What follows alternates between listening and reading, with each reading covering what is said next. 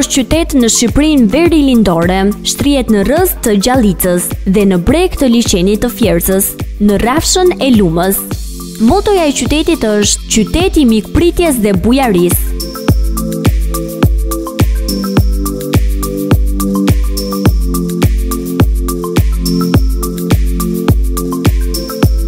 Kukeksi i vjetër shtrihej në territoret e përmbytura nga ujërat e liçenit të Fiercës, në një brezare të krijuar nga drini i zi dhe drini i bardhë. Në 22 korrik 1962 filluan punimet për ndërtimin e Kukesit të ri dhe në vitin 1978 e tërë popullsia vendoset në qytetin e ri, ku përurohen 2 urat e mëdha, mbi drinin e zi dhe drinin e bardhë, që do të lidhnin qytetin e Kukesit të ri me Tiranën dhe Hasin.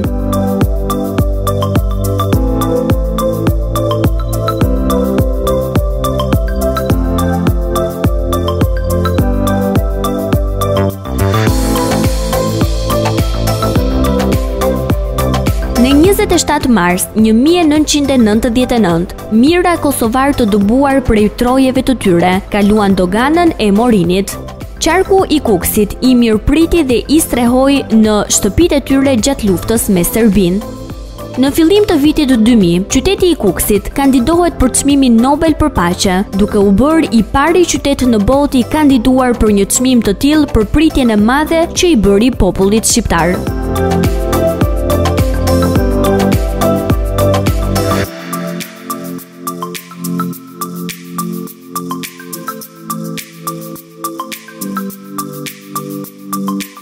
Pse duhet të vizitoni Kukesin? Mbi 1000 vjet i vjetër, qyteti i Kukesit ndërthur bukur bukuritë e tij urbane me ato natyrore.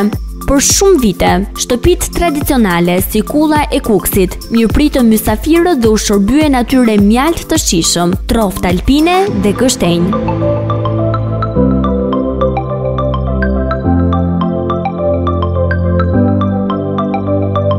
I bekuar nga ajri i pastër i lumit të Drin dhe liçeni i Fiercës, Kukeksi i plotson mendjen dhe shpirtin gjithkujt.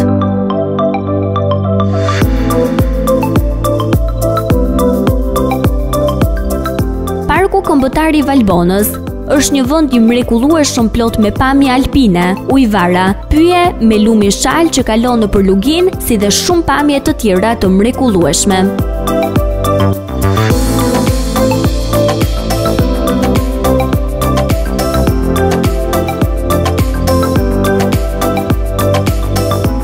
Peizazhi verior shqiptar është një nga pjesët më të bukura të vendit, me Valbonën dhe bjeshkët e Namuna që përfaqësojnë 2 nga vendet më të vizituara të vendit.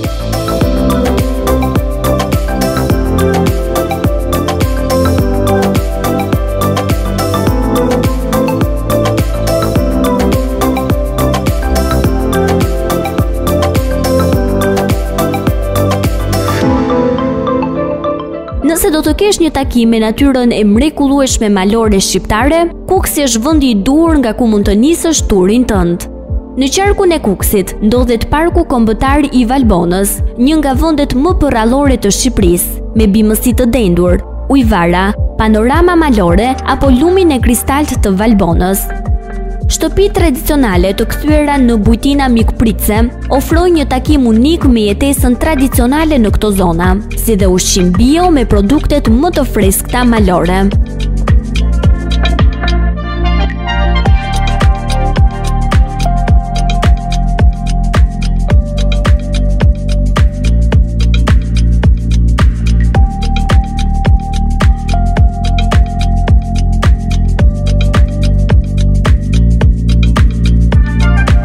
Lugina e Valbonës është kryevepër e natyrës.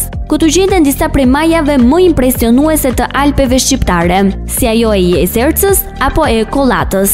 Lugina përshkohet nga lumi i kristalt i Valbonës, i cili, me një gjatësi prej rreth 50 km, gjarpërohet në përngushtica përrallore, i rrethuar nga ngjyrat e bukura të pyjeve të ahut, dushkut e pishave.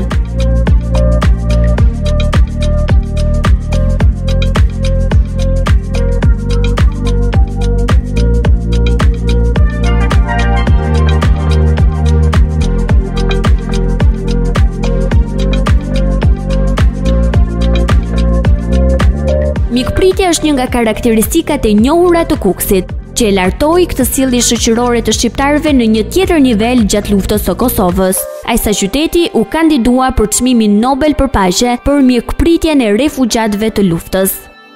Peizazhet malore, legjendat e mitet, flija e pjekur në saç e ajri fantastik që të mbush mushkrit. Kukesi është vërtet një shumësi eksperjencash, nga ato që të fitojnë zemrën për jetë.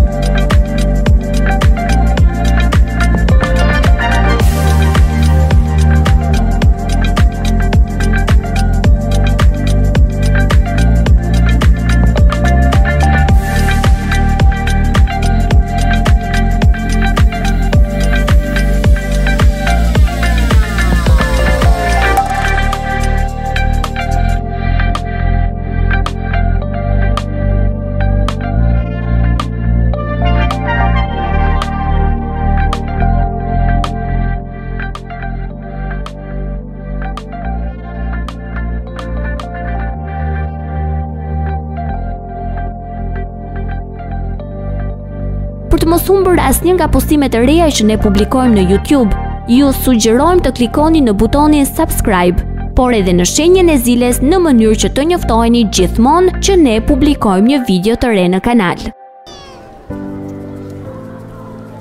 Përshëndetje miq të kanalit tim në YouTube.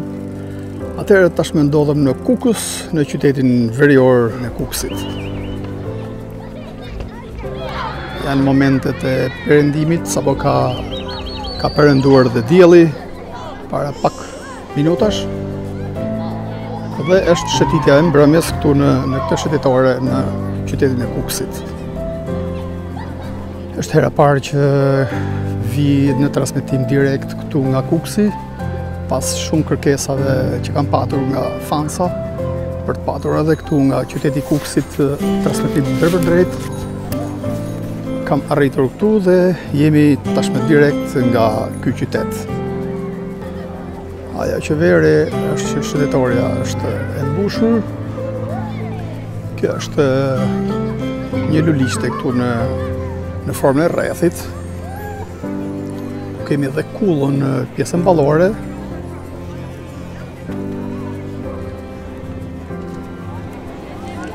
Kjo është shëtitoria kryesore e qytetit, siç mund ta shihni nga këto pamje. E mbushur plot me qytetarë që shëtisin këtu. Shikoni sa pamje fantastike. Unë do të futem mes për mes shëtitores për të sjellë pamjet direkte nga ky qytet, që nga vërtet bukur, sepse është hera parë që unë vi këtu edhe bëj një transmetim të drejt nga Kukesi. Kam bërë një video nga Kukesi nëpërmjet automjetit, nëpërmjet makinës. Kam bërë dhe një video tjetër me pamje nga dronin, ndërsa pamjet të drejta si këto që po ja përcjell sonte nuk kam bërë herë tjetër, kështu që shihoni pamjet bashkë me mua në transmetim. Vazhdojmë ecim bashkë. Mes për mes shëtitoria është në anët e rrugës, por është një rrugë bulevard, mund të them, që është e bllokuar ndalim qarkullimi dhe lëvizin vetëm qytetarët në këtë orë.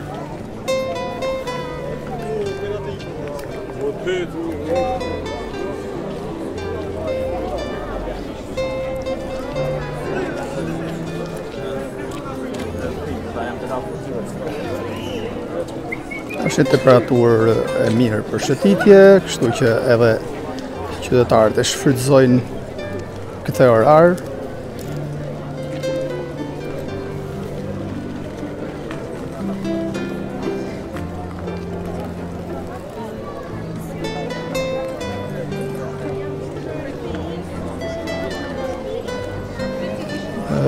Shikoj një intensitet shumë të lartë të personave që shëtisin këtu, sidomos janë të rinj, shumica prej tyre janë mosha të reja.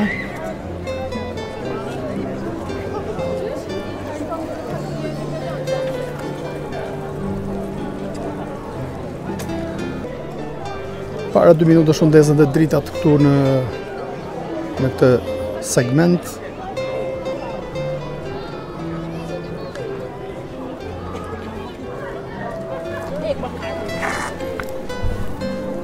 Ka një emër të veçantë kjo rrugë, e cila quhet rruga Eksod 99, rikujton eksodin e 99-s.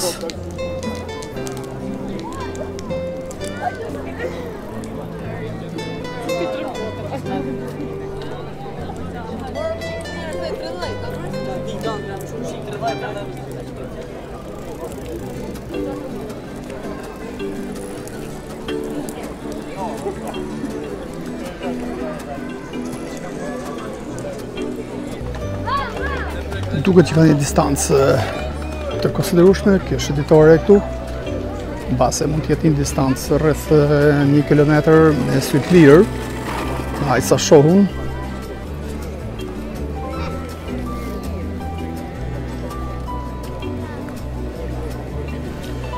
Shumë ndryshe kjo pamje nga qyteti Prizrenit, pra totalisht ndryshe të dy këto qytete, kanë një pamje tjetër nga njëri tjetri. Prizreni një qytet muzeal, qytet muze, ndërsa Kukesi totalisht një qytet i ri, sepse siç e dimë gjithë, Kukesi ka qenë Kukesi vjetër, tashmë është nën ujin e hidrocentralit, në ujin Lesin, ndërsa ky është Kukesi një qytet totalisht i ri.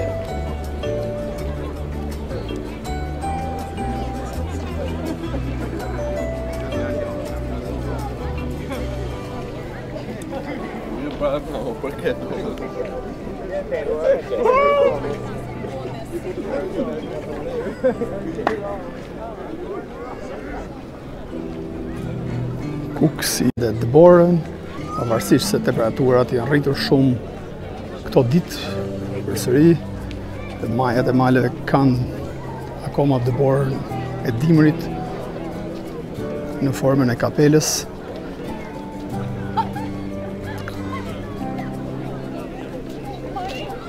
Një shëtitore plot dritë kjo këtu, siç mund ta shohim edhe nga këto pamje.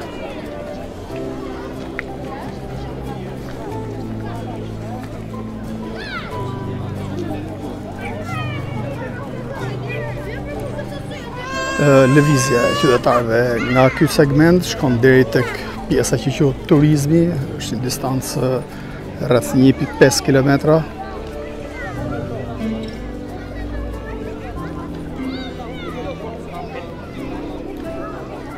Pothuajse është ritual i përnatshëm ky nga qytetarët këtu, që përshkohet kjo rrugë në formën shëtitjes. Në pjesën time të djathtë është edhe liqeni, i cili ka rritur kuotat në këto momente. Do t'ju tregoj me kamerën telefoto për nivelin e ujit që është aktualisht në liqen. Ja ku duket edhe pak a shumë niveli i ujit aty. Është rritur, por gjithsesi ende nuk është në kuotat optimale.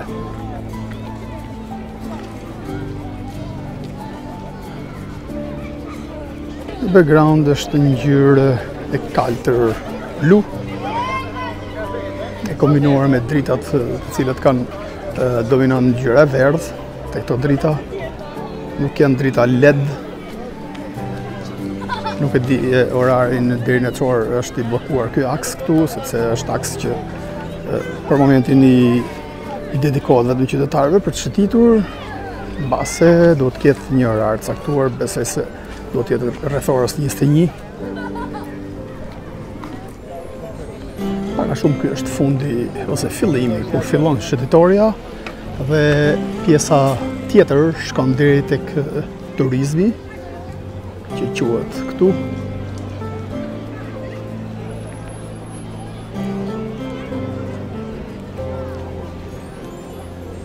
Pak minuta më parë kam bërë dhe disa pamje me dron të Kukesit.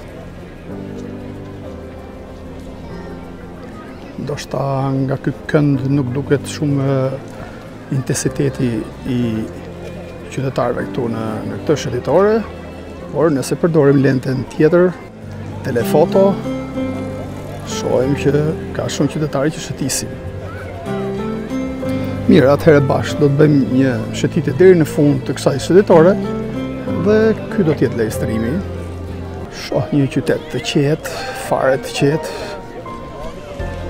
Thjesht është ajo që më çudit që shikojnë kamerën me një sy të habitshëm, pra ç'ne ky që filmon Kukesin. Ndoshta është çudi sepse jo shumë YouTuber vinë bëjnë video këtu në Kukes dhe duket diçka e çuditshme për këto qytetarë.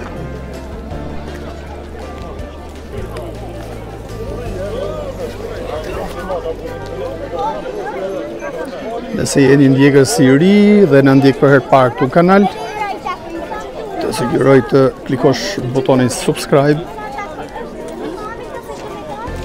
për të ndjekur më shumë video të reja nga Shqipëria dhe më gjerë. Si që mund të edhe duket, sinjali internetit është shumë i mirë këtu.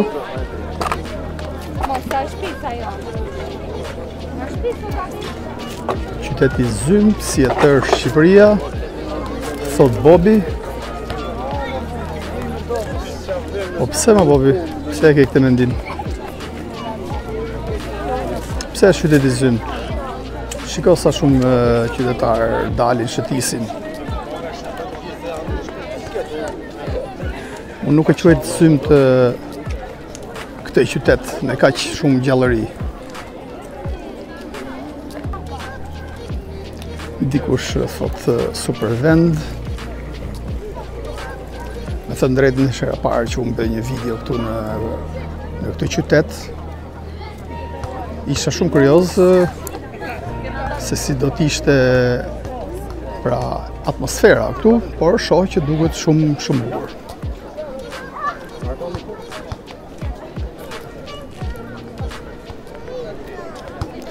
Ata intensitet njerëzish qytetarë që kam parë sot në Prizren, me thënë drejtë në rrallë se do ta shikojmë në videot e tjera. Të lumt Albert, faleminderit për këtë video nga Kukesit, televizion TVR, i cilit qytet jeni, TVR, mos ndoshta është TV Rubiku ose TV ndonjë televizion, sepse nuk e kam dëgjuar herë tjetër këtë. Traveler Kid, thot dëgjoja që flisin shumë anglisht në Prizren. Shumë e vërtet Traveler Kid, kishte shumë fare të huaj, kishte shumë turist. Këtë gjë e verifikoha vetë, sepse i pash vetë, i dëgjova vetë, me disa edhe fola për ajsa di unë të flasë, sepse nuk është se unë flasë shumë i anglisht. Ju përshëndes nga Prishtina, me studio në Prishtinë. Në Prishtinë isha pak dje dhe pra të premte dhe të shtunë. Kam bërë një reportazh për Prishtinën. Do të kemi 2 reportazhe, ka që arrita të bëj në Kosovë. Pra 2 reportazhe për 2 qytetet kryesore që pata më shumë kërkesa në pollin që kam bërë në faqen time. Sepse para se nisësha kam bërë poll ku I kam pyetur 2 herë ndjekësit se cilët janë qytetet që dëshironi të shikoni në videot e mia të radhës. Dhe 2 qytetet që u renditën me numrin më të madh të votave ishin Prishtina dhe Prizreni. Në fakt më ngeli pak pishman, si mund të them, qyteti Pejes, sepse nga të gjithë personat që pyeta aty se kush janë qytete interesante për të shfaqur, më thanë informacion që Peja është një nga këto qytete, por në pamundësi të kësaj rrugë që bëra, nuk munda dot që të bëj video në Pejë. Kështu që do ta kem parasysh për ta bërë këtë video në një tjetër rrugë. Përshëndetje Kukesi, vend mikpritës. Shumë e saktë kjo që thotë Roki Strelci, paska pak mbiemër pak të vështirë për të përmendur, shpresoj që e thash bukur. Po, sepse Kukesi njihet si qyteti që priti më së shumti vëllezërit dhe motrat tona kosovare dhe luftën që u bë në Kosovë, a genocidi serb, dhe ishin qytetarët e Kukesit që më së shumti pranuan ose strehuan në shtëpitë e tyre të gjithë refugjatët, një pjesë, të gjithë jo, por një pjesë të konsiderueshme të refugjatëve që erdhën nga lufta e Kosovës. Ndaj dhe emri në rrugën që kaluan pak më parë është me atë emër, që quhet Exod 99. Pra, shumë respekt për të gjithë qytetarët kukesian që bën këtë lloj veprimi, sepse shumë qytetarë të tjerë e bën këtë gjë në Shqipëri, por Kukesi ishte një nga qytetet më kryesore që përballoi këtë eksod.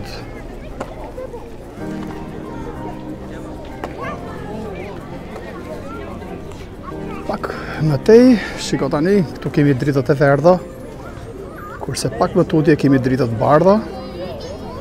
Besoj se ngjyrat do të jenë më të mira pak më tutje. Bobi pyet. Është një pyetje interesante në fakt, ose një pyetje, një konstatim më mirë, sepse je përgjigjen vetë Bobi në koment, ku thot kurioz jam kush janë tër ata të rinj aty, apo rrofshin emigrantët dhe Angli. Dihet që kukesianët kanë një numër shumë të lartë të emigrimit, më së shumti shumë nga ata janë në Angli. Është saktë ajo që thot Bobi te komenti.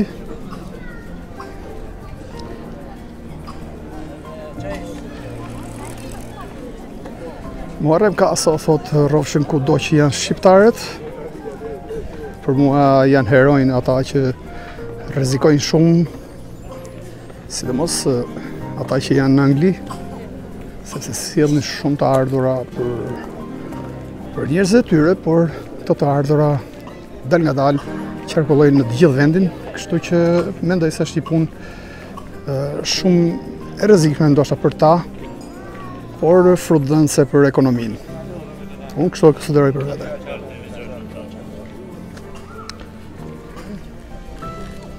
Shikoni që kolori është më i saktë këtu në këtë rrugë, sepse dritat lartë janë të bardha, janë drita në formën e neonit, kështu që prandaj thash edhe pak më lartë që dritat afër qendrës së qytetit ishin të verdha dhe imazhi nuk ishte shumë i mirë.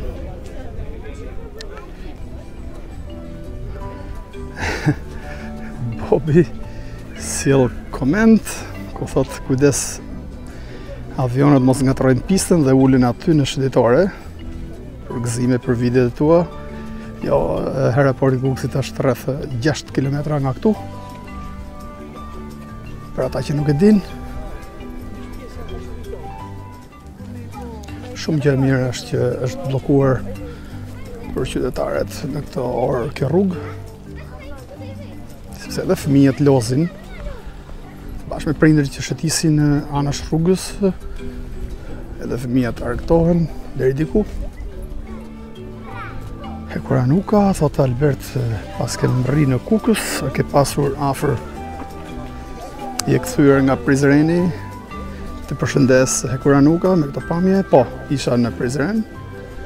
Sot dhe dje pas dite kam qenë në Prizren dhe kam përfunduar reportazhin për Prizrenin. Do t'jetë një reportazh shtërues, më të them, ku flitet gjithçka. Kur them gjithçka për Prizrenin, për turizmin, për atraksione turistike, për trashëgiminë kulturore aty, por pse jo edhe për objektet me vlerë që ka ai qytet, muze. E jetë gjë vlen edhe për kryeqytetin për Prishtinën, por mendoj se kishte më shumë gjëra interesante për të thënë për Prizrenin, kështu që këto dy video do të shihen në ditët në vazhdim në kanal.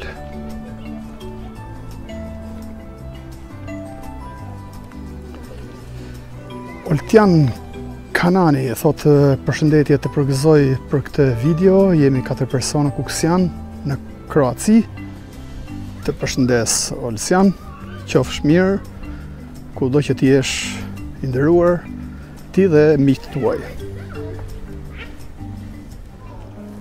Mirë pra, deri aty më tanë është pjesa shëndetores, mendoj që të kthehem dhe të drejtohem për së fundmi herë pjesës qendrore të qytetit.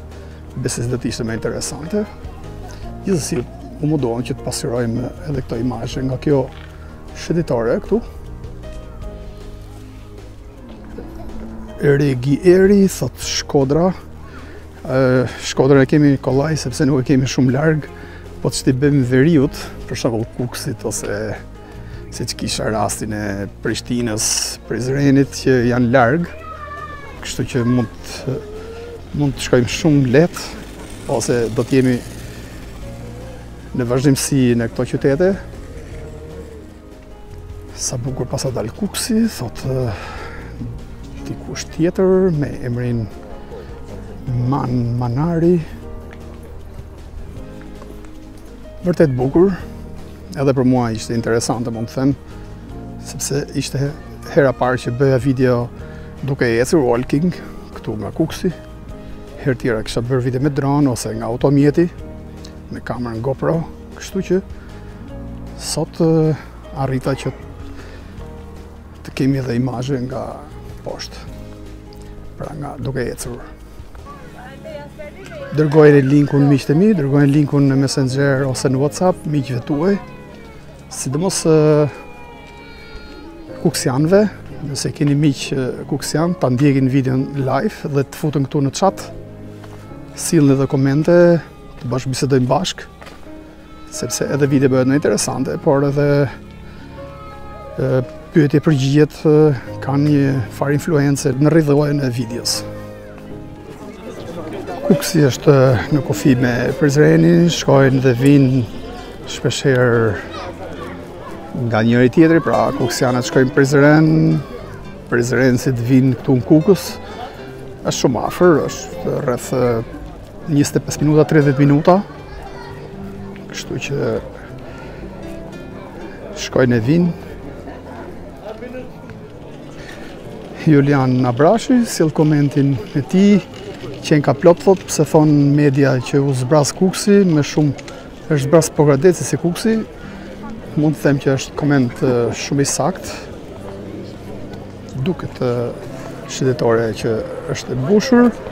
Në fillim të videos e kemi parë që ka qenë akoma më mbushur se kaq. Duket që shpesh herë njerëzit dalin, qytetarët dalin familjarisht bashkë me fëmijët e tyre për të shëtitur në këtë orar të freskët, mbrëmje.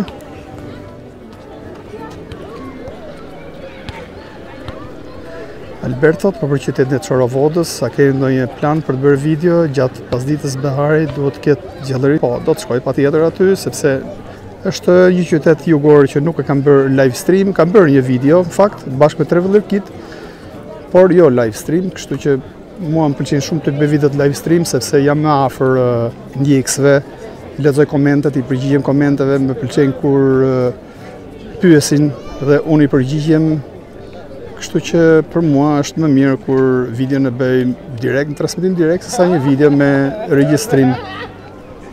Janë dritët që historikisht kanë qenë në kohën e komunizmit. E çuditshme që nuk janë ndruar këto lloj dritësh.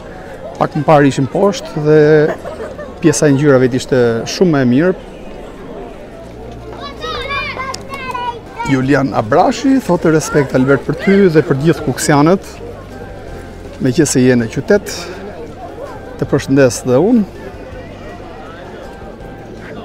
Televizioni TVR thotë me të vërtet një transmetim i bukur për Kuksin, meriton sponsorizim nga Londra, ku janë. Sepse ato që janë jashtë në fakt e kanë në mënyrën për të bërë donacion ose për të promovuar transmetimin, siç ndodh shpesh herë të pakën nga youtuberat e mëdhej.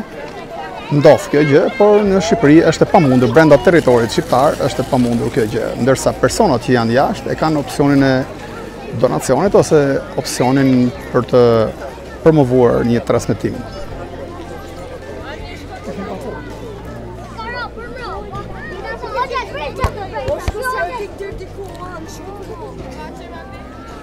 Peshkopia, Dibra do t'jenë shumë shpejt. Janë vitet e radhës që do t'jenë. Në transmetim unë kisha merakull vetëm Prizrenin dhe Prishtinën. Këto i arrita t'i xhiroj fatmirësisht, më dha opsion të mirë edhe koha, që ishte koha shumë e mirë. Shumë video të reja do të shohim që nuk i keni parë në transmetim direkt, sepse siç e keni vënë re internetin, në Kosovë ishte shumë problem. Mund të them që ishte e pamundur që të transmetoje, ndërsa e shohim tashme që këtu në KUKES kemi një internet shumë stabil. Një temë me tillë do të ishte interesante në fakt për ta shoqëruar live streamin se cili është qyteti që është më mikpritës në Shqipëri, por pse jo edhe në Kosovë. Për shembull, unë në Shqipëri po nënvizoj një ose dy qytete, siç është Shkodra, një qytet, ndërsa qyteti i dytë jam mes Përmetit dhe Beratit, por po them Përmetin.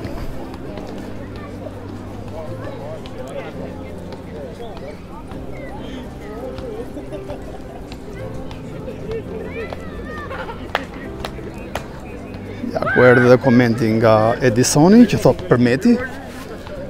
Po, shumë e saktë, ka bërë përshtypje shumë mikpritja aty në Përmet, hasa në disa raste me njerëz që më ftuan, gjatë reportazhit që po bëj aty, më ftuan në shtëpitë e tyre, sidomos tek lagja muzeale që është në Përmet. Në pjesën e sipërme të qytetit është lagja muzeale aty dhe në çdo derë që kaloja më ftonin për të pirë diçka, për qerasje, sepse ata kanë tradit, nëse kalon aty, dalin, kanë një parmak para shtëpisë, pak në shtëpitë e vjetra përmetare, kanë parmak para shtëpisë. Mirë, miqtë e mi, atëherë dal nga dal po shkojmë drejt fundit të transmetimit. Duke qenë se numri i shikuesve ishte relativisht në rritje, e vazhdova edhe pak, pavarësisht se jam shumë i lodhur dhe rrugë gjatë kam për të bërë. Ja, gjallëria që është në KUKES, për gjithë ata që thonë që Kukesi është një qytet i harruar ose një qytet i zbrazur, shikoni pamjet dhe mund t'i komentoni vetë.